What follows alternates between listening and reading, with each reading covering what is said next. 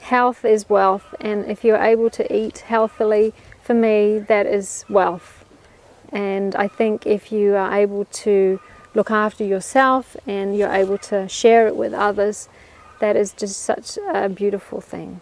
So I love having my own food security, and I love being able to grow excess to share. As we had a huge society problem back home with the economy crash that started in 2009. So the needs of renew myself and find a better solution for me, for the next generation, for the earth.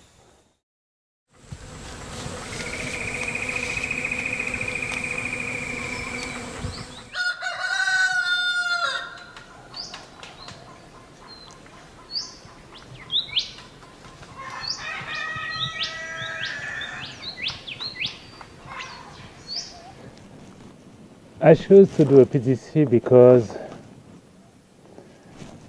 I wanted to learn something different. I really wanted to learn something different. I was from a traditional school, you know, and with the life I was having, I wasn't that happy. So I wanted to be sustainable, if it's the word. Yeah, I wanted to be sustainable.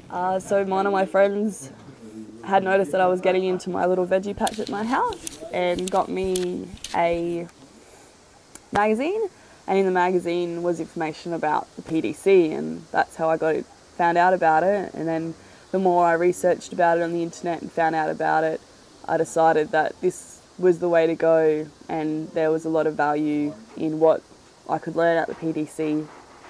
So I just took the opportunity and came, and it's been great.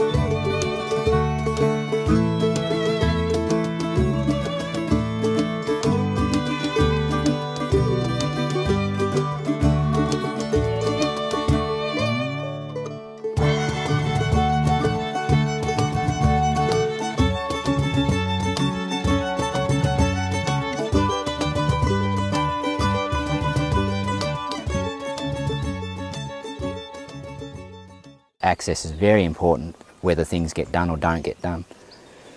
My mulch comes from whenever I mow or whippersnip, I harvest it.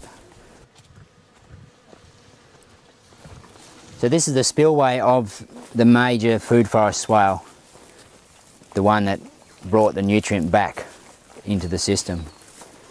And it's where it spills here, and when we're getting quite wet, all water sort of catches there and spills through here as well. So it gets a little bit wet through here and then goes down through the whole food forest area.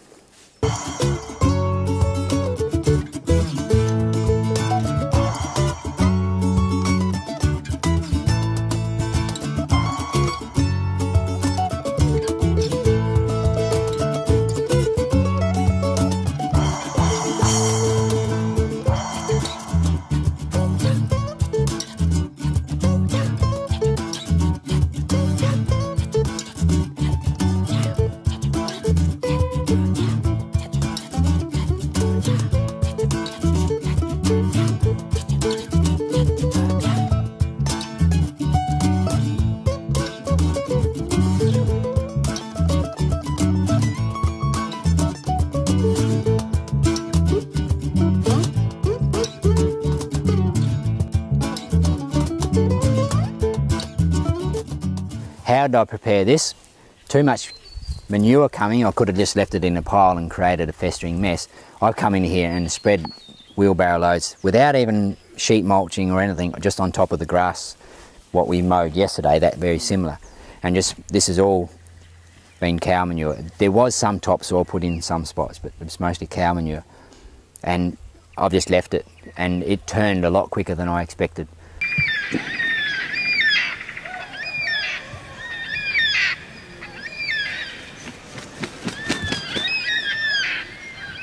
What they've mainly done is eradicated the grass seed, so I hardly have any grass come up.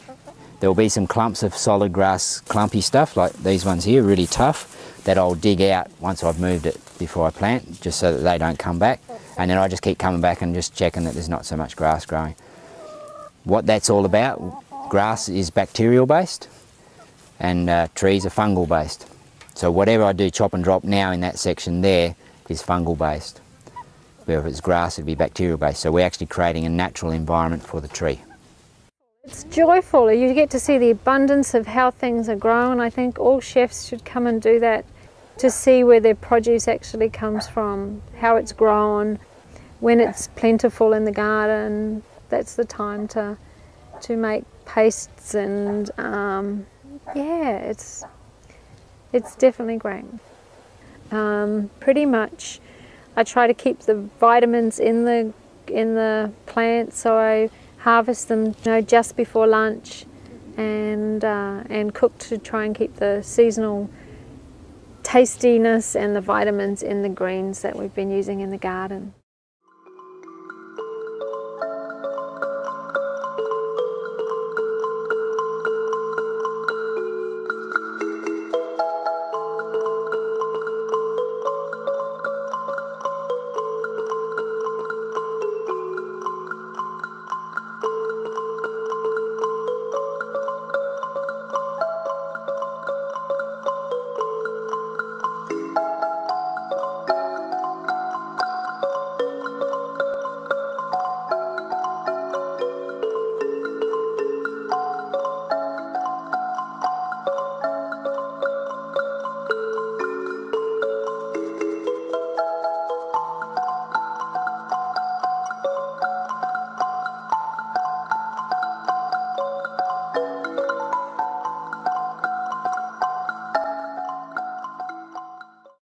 We've already started to implement some changes, but with what because my husband's already done the course, we're both going to be able to go home and work at implementing the changes that we've learnt in the course, start making our own soil, making sure the food that we're growing is organic, we know where it's come from.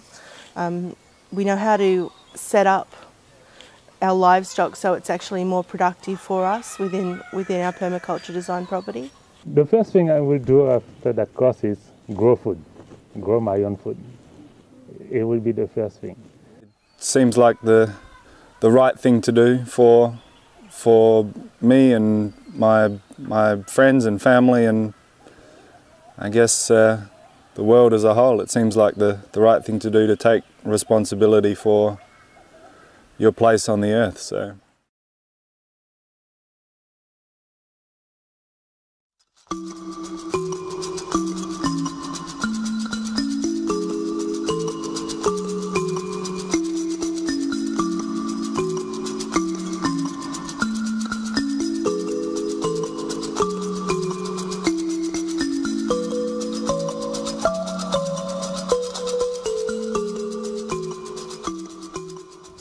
Well, my dad built his house when I was a kid and renovated a couple more, so I grew up with that. The rest I learnt on the job, and it's a steep learning curve, but if you have a good head for building, you can pick this stuff up. A lot of it's essentially common sense, but the best thing to do is go and work with other people. If you want to learn about building, then go.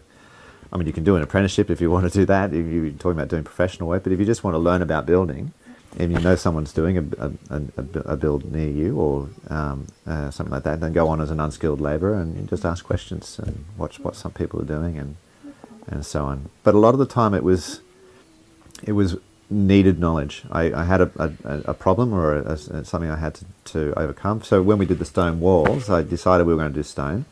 And I'd experimented a bit with just some free stone building on our first structure, which had already had some stone walling, so I was trying to match what was done there, but I realised that the process that was used there was not very effective. It was not easy to keep the walls straight, and the rocks kept falling over and so on. So I did some research on alternative forms, and I found a technique called slip form building, which is fairly quick, fairly reliable, and also had the advantage of being you could use lay people or unskilled labour to do stone walls and still have a good result.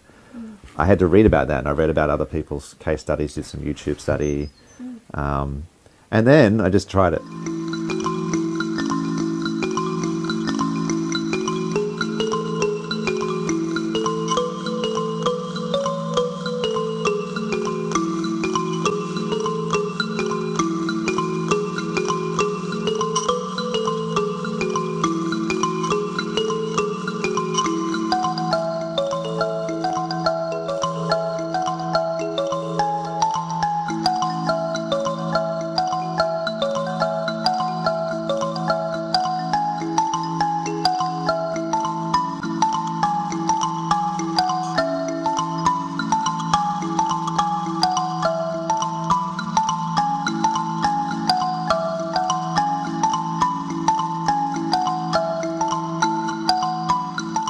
So ultimately the kitchen water just comes in and it just distributes into here, okay, it comes out through here and here, and it ultimately goes into a bed of soil, and this soil here is actually full of worms, absolutely chockers with worms. It's essentially a worm compost system, and it drains down, and then on the bottom there's drainage gravel, and the water just flows out from the bottom and then goes out to the garden.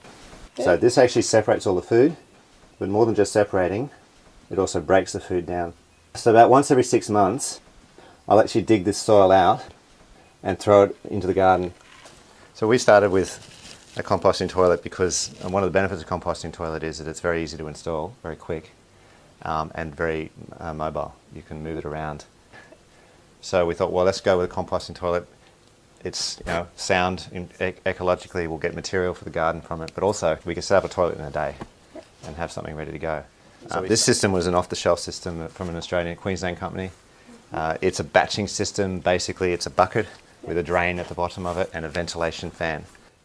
And once the bucket is full, you pull the bucket out and you put it off to one side and it composts, and then you empty another bucket into the garden or around a fruit tree, and you put that bucket back into service.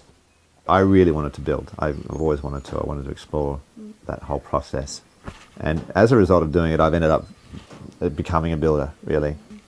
People can see that I can build. They've seen the process, and so now they ask me to come and build. And so that's, for me personally, where I'm heading, with the idea of trying to focus on building in sustainable building and sustainable architecture. Though I'm not a purist by any means. You've got to always weigh up, if you're doing something for someone else, that it's their money. And sometimes doing things with a pure eco focus is not really cost effective. The property is a lot of work, and unless you're prepared for it, or unless you've got money to pay for someone else to do it for you, it can be a bit of a shock. And some people, and I know people not just in community here but outside of Starlight in just the general area here, who have bit off more than they can chew, either financially they've put too much money down, or just physically they can't keep up with the amount of work and it falls apart, and that can be quite distressing when that happens. So generally I would recommend that if anybody's interested in living on property, that they rent for a bit first and see what it's like.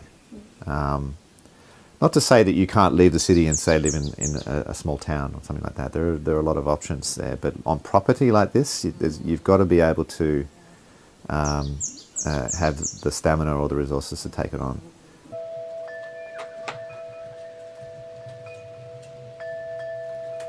When I first came here, there was a lot of lantana, which is an invasive weed on the north coast, and it had a good sunny aspect, but it was quite a steep slope to work with. So initially I just camped here for a couple of months and watched the angle of the sun and where the weather came from and the wind and so on. And from there I worked out where it would be best to put a house, and also looked at where was the best sun aspect for a vegetable garden and an orchard. I have 3 panels, 340 watts, so yeah, it's a small system, but it's enough to run a washing machine, provided the day is sunny. And with a large battery bank, I have 450 hours of battery, so that means that there's plenty of reserve there for cloudy weather.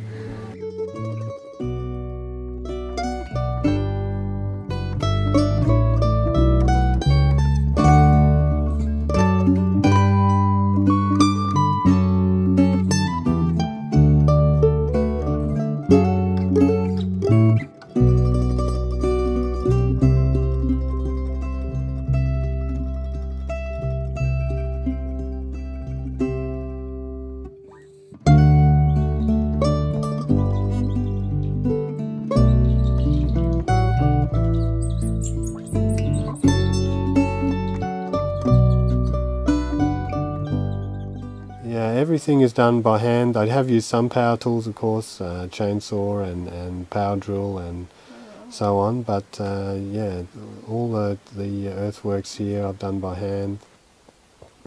This house runs off a spring line, capturing spring water up in the forest. Water is a precious resource, so we want to make as best use of it as possible. And one way to do that is to recycle all the grey water and wastewater onto the vegetable garden or onto the orchard. The system is gravity fed, meaning that the water comes into the house from a high point, from a header tank, and then is used in the house, and from there is disposed of through the plumbing into a grey water system, which is 2 tanks that I use then to store the wastewater for use on the garden. As much as I can, I've tried to use the natural materials that are found in the environment here, and also I've used a lot of recycled hardwoods from taken down houses on here around the north coast that have been sold as second-hand timber. I think the main thing you know, that I felt coming to this site was to build as low impact as possible here, and to use as much of the local natural materials here on and around the site that I could, with minimal impact to the surrounding forest and the environment.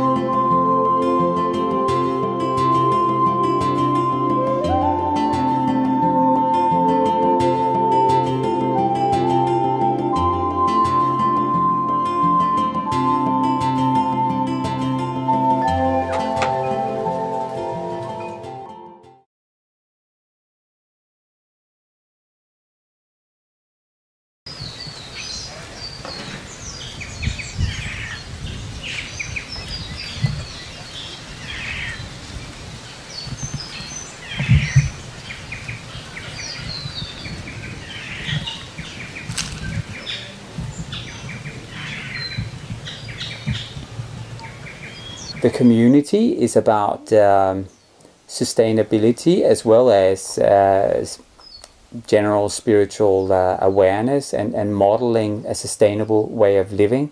So that's about fundamentally caring for the earth and for humanity.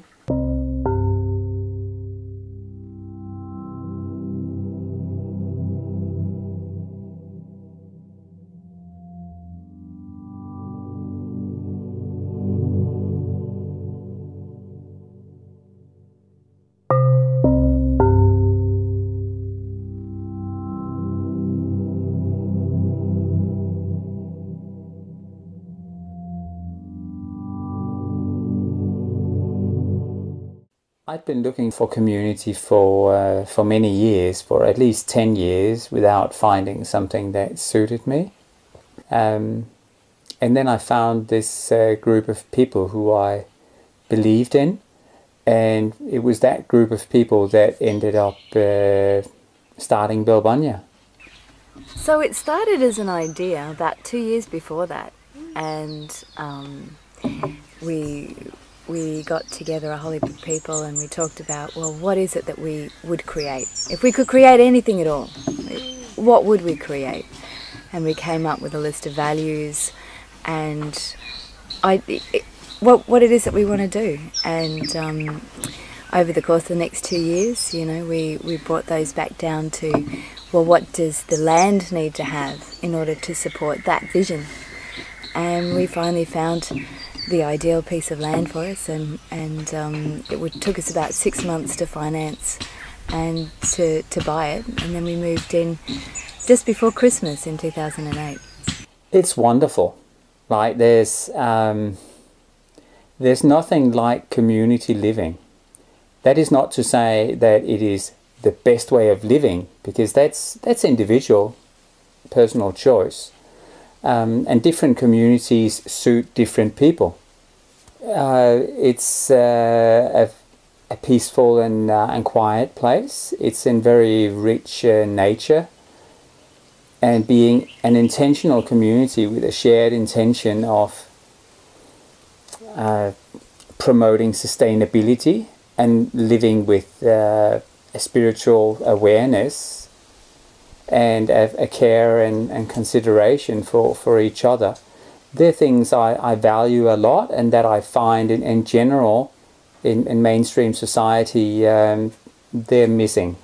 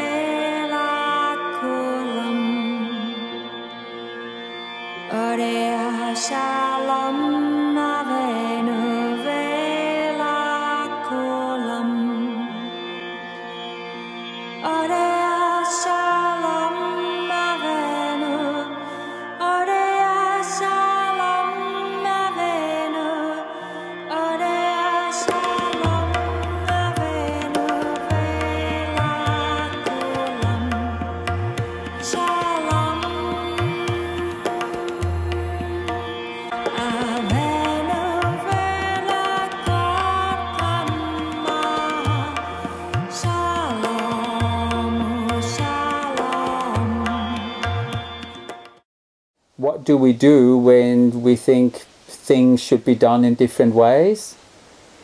We have a lot of awareness around that. So we have decision-making processes, we have consensus decision-making, and a number of other things we do to help us with that. And that is very important in community. I don't think communities that don't have an awareness and some policies and procedures around those things will succeed. They'll end up tearing each other's head off. Well, look, we were really lucky in the people who were drawn to be here. So when we first started, you know, we had such a range of skills. We had Rose, who has run restaurants before and done a lot of catering. We have a builder. We have an electrical engineer. Chris has done community development. We have someone who specialises in communications. You know, I've got a background in law. So many different skills, all adding to each other. And so what's been able to happen is people have been able to bring their skills to the table and contribute that, help others to learn those skills or to get some of those skills, so we all get a little bit of, I see now, you know, and be able to build Belbunya up in a very holistic sense, you know, so making sure that we have in place systems that support what we want to do, financial systems that are sustaining and support what we want to do, and the physical aspects. And so it's worked really well in enabling people to follow what they're passionate about. One of the really valuable things we have here at Belbunya is this flow of people coming through. I mentioned before this notion of our humanity and how we see each other.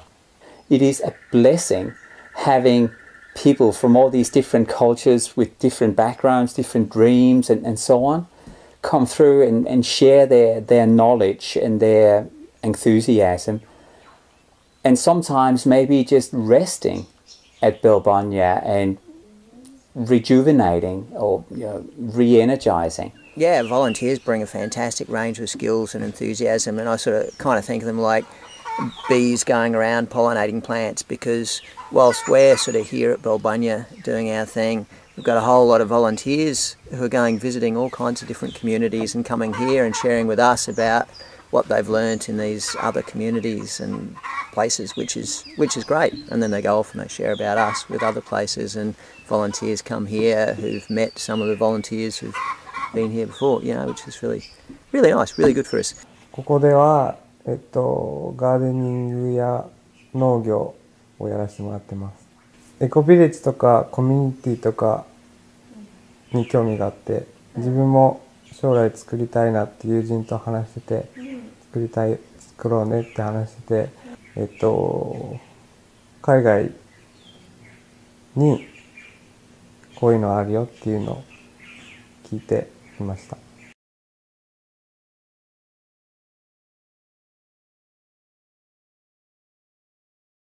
I'm a woofer here right now at Zaytuna Farm, also known as the Permaculture Research Institute of Australia.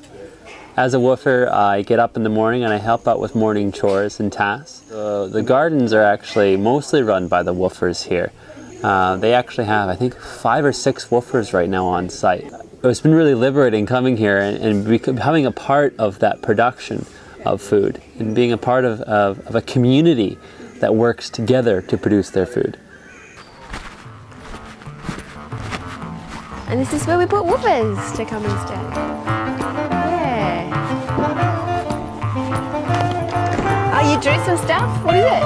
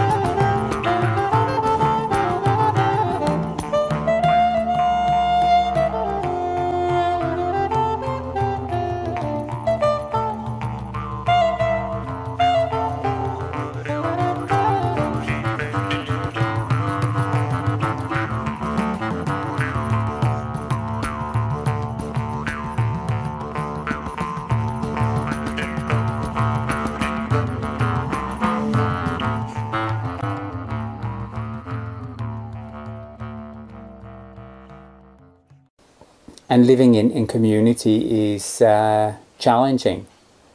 It will challenge everybody. But on the other hand, for me, that is a choice where I see it as an opportunity to grow. Just like in a relationship or in a family, whenever you try to live with others, there are challenges. Community is no different. If one person has a passion for something that's about improving the world, then that will rub off on other people. People will participate in it initially, not necessarily because they may have an interest in it, but out of respect and care for that other person because they're in a relationship with that person. And gradually they'll get infused with an understanding of whatever that issue is. It might be refugees or recycling or whatever. And their interest will grow because they're a human being, you know, in that particular issue, and they'll start becoming more active in it.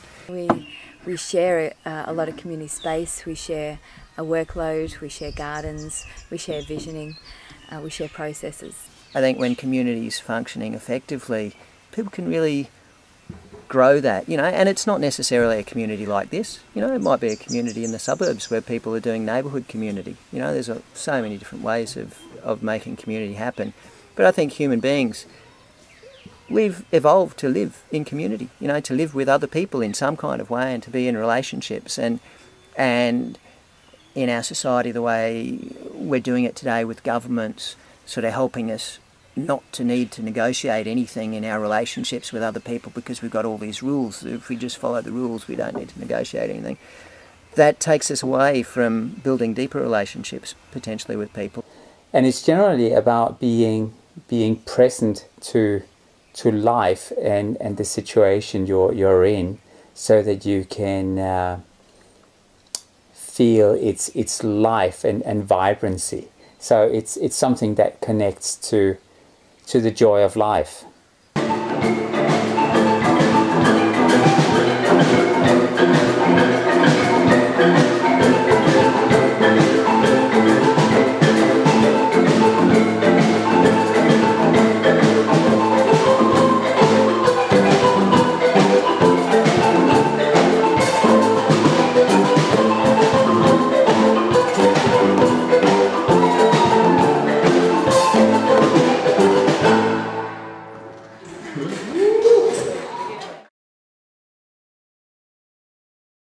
Yeah, you can do it. You've got this resource, that resource, it's all here.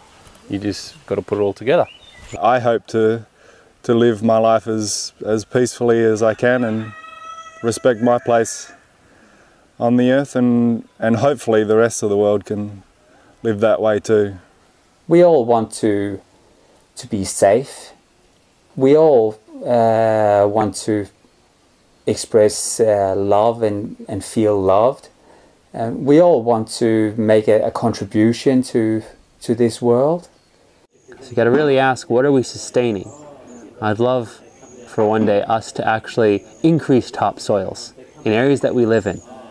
Because it seems like, you know, wherever we go, biodiversity decreases and soils are lost. And I think that by learning how to make our own soil and care for the soil, we will be giving that back. Our food ultimately comes from the soil. If you trace it back, it's not going back to grass, because grass goes back to soil. So my vision is that humans can live within their environments as a part of it, not apart from it, and they can increase its health and biodiversity.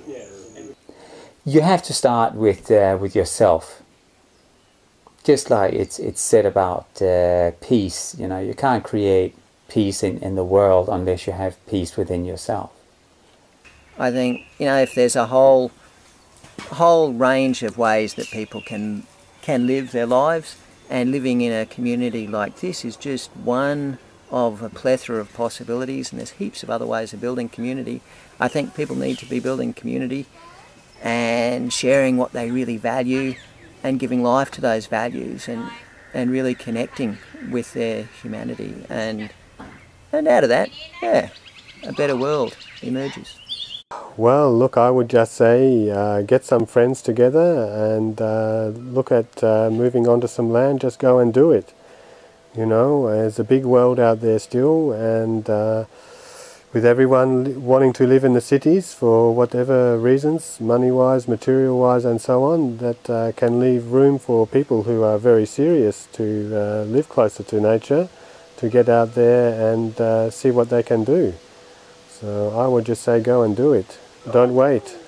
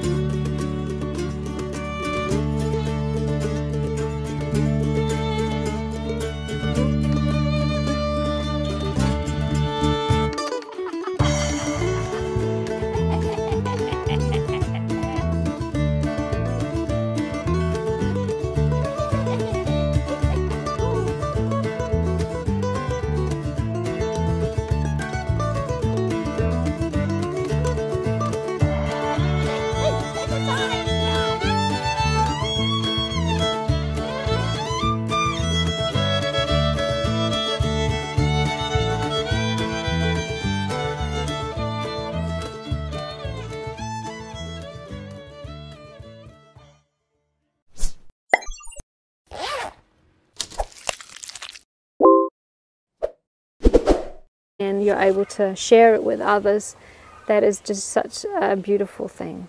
So I love having my own food security, and I love being able to grow excess to share. As we had a huge society problem back home with the economic crash that started in 2009, so the needs of renew myself and find a better solution for me, for the next generation, for the earth.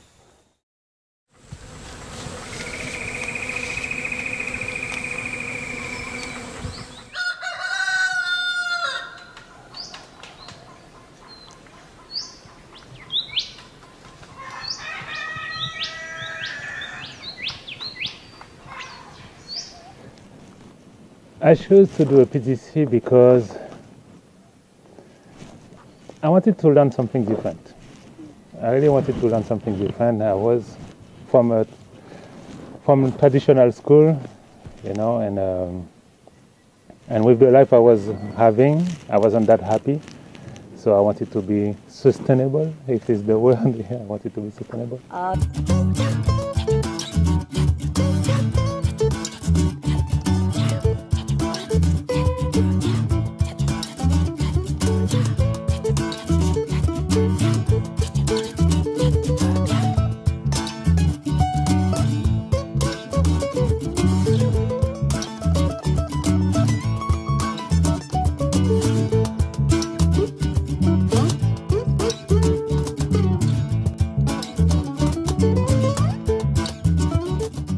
How did I prepare this?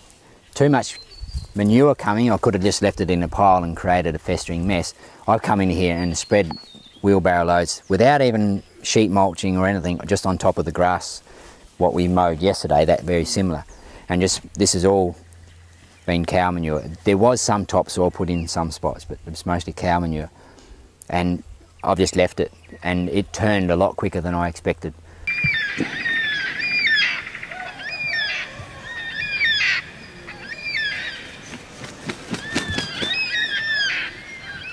What they've mainly done is eradicated the grass seed, so I hardly have any grass come up. There will be some clumps of solid grass, clumpy stuff like these ones here, really tough.